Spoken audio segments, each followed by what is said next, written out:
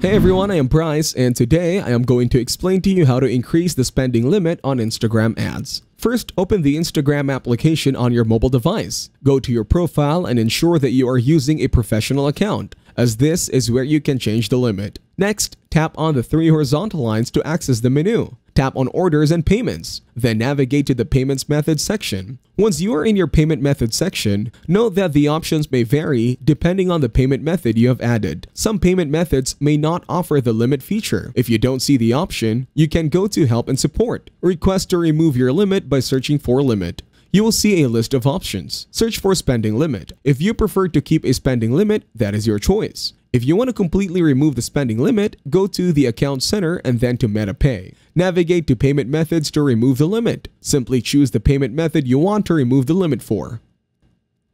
On that note, that will be it for this video. I hope you guys got some value. Thank you for watching and see you in the next one.